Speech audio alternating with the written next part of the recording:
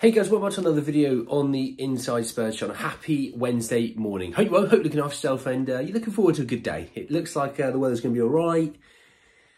And you're halfway through the week. The working week at least, you know. So, yeah, let's talk a little bit around some transfers today, as well as a bit of an update on James Maddison. So, the transfer, yeah, we've got some new reports from Fabrizio Romano surrounding Spurs and their pursuit of Antonio Nusa, with potential talks being lined up for the next couple of days, as well as quite a really refreshing update on James Maddison from Jack Pitt-Brooke in The Athletic. But let's start with Antonio Nusa. I just want to say, if you're new, subscribe. You're very much welcome to join us.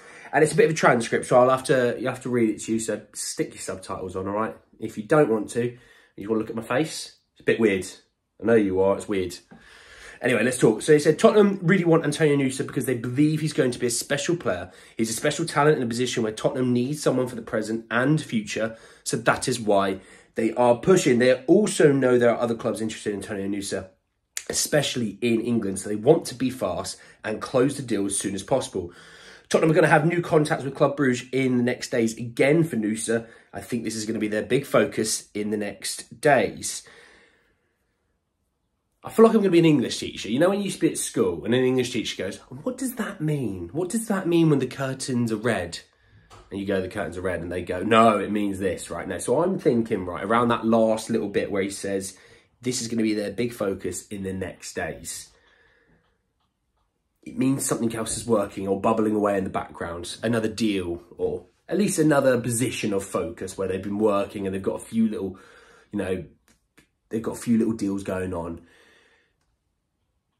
Look, I do think Nusa gets done. I'm going to put, you know, normally I kind of go, I think it'll get done, or I don't know, and I do sit on the fence a little bit. I know. I do think this one gets done. Okay, I did think that Dragushin would get done, and then it made me worry that Bayern were in, and I was like, yeah, but it's not the same if it's like a Lazio or a Roma. I'm not as worried, but when it's Bayern Munich, you get a little bit worried. But with this one, I'm not as worried.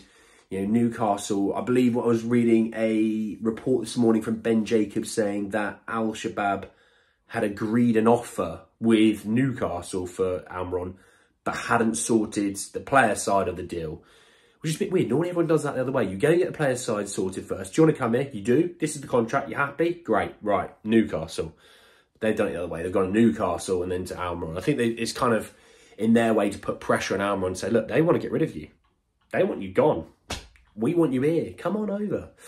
But I do think this deal will get done. I think, look, we are 24th of January. He's not going to be a player that's playing here this season. So, you know, getting him and loaning him straight back, I think Club Brugge love that deal.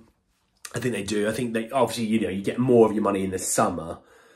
You know, it wouldn't surprise me if this is, you know, one of those, well, yeah, we've signed him, but you haven't really signed him. All the money's going to start really from the summer onwards, because that's when obviously you're going to have him.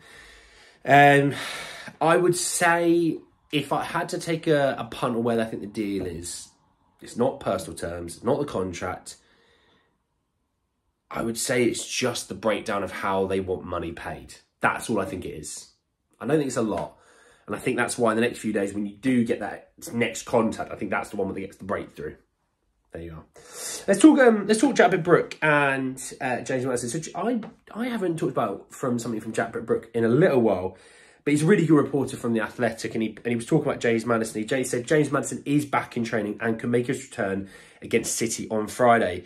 He was talking about, you know, he's been out for 11 weeks now, and he had a really fantastic report where he said that has he talked, you know, Maddison and Ange had talked, and how Ange kind of got the vibe from him that he was desperate to come, and that made for Ange, who was like, right, you're going to be the guy. I'm going to make you the guy. This system's going to work with you being the guy, which is beautiful. But then, just to be a cynic, it shows how weak we are in his position. If he's the guy and it's not been anything the same since he went out injured, you know, we're at the top of the table. We're now 5th. I know we've had other injuries, but you know what I mean? I think had Maddison played in a few of the games that we had lost, you know, an Aston Villa or a West Ham, we probably would have gotten at least a point, if not won those games. I think we were miles better than Villa, if obviously we didn't lose at Bentancur that day. But look, he has been back in training for about a week now.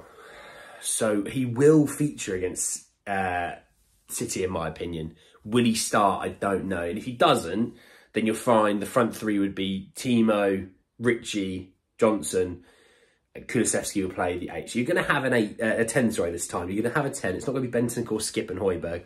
You'll have a 10 playing. Thank God. Anyway, guys, end of the video. I hope you enjoyed. Just a little quick one, little update around Nusa and Maddison. Just say, if you did enjoy it, drop a like. It really helps the algorithm. Hit me in the comment section below your thoughts, feelings about Nusa. You feeling a bit happier that there's some more talks lined up? Happy that Maddison is back? You know, do you see him starting? Do you not see him starting? I think we'll know a little bit more probably tomorrow about him from Ange.